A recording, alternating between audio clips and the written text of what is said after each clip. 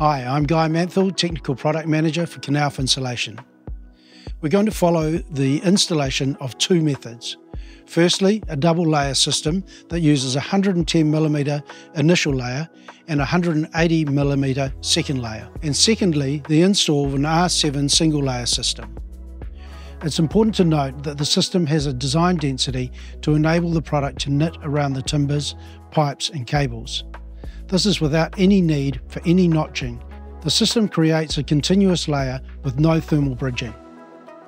We're also going to demonstrate two methods of treating the perimeter. Firstly, the use of an uncompressed perimeter batt, and secondly, the R7 product being compressed into the eaves, using a perimeter barrier. This method maintains the separation and ventilation requirements and means that you only have to use one insulation product. Here's an example of the uncompressed perimeter batt being installed to maintain the required 25mm separation. The product has a thermal value designed to comply with the H1 eave requirements. The product is manufactured at 110mm to fit into the eaves without the need for a barrier.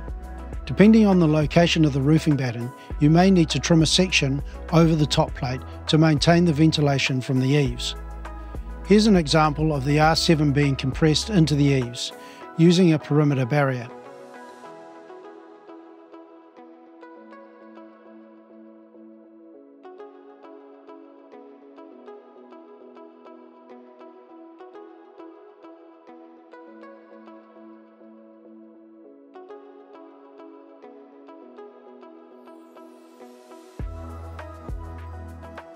Okay, so here we are at the end of the demonstration.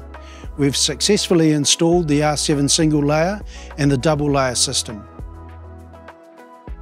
My choice would be the single layer. The secondary layer is really difficult to get into place and guarantee a full tight fit of all the joints putting together.